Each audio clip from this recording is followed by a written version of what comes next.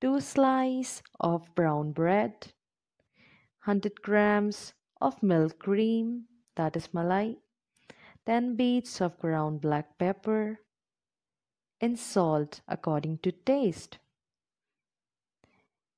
We'll start with the malai. We'll spread it equally on all the corners of the bread and it's done. Amazing. Now let's sprinkle the black pepper, which improves the high eyesight probably, and it's good for health. Just for add-on, let's sprinkle little dry mint, which improves digestion. Now let's add salt according to taste, and it's done. Now the next step is lit the burner, pour a little ghee on the tawa.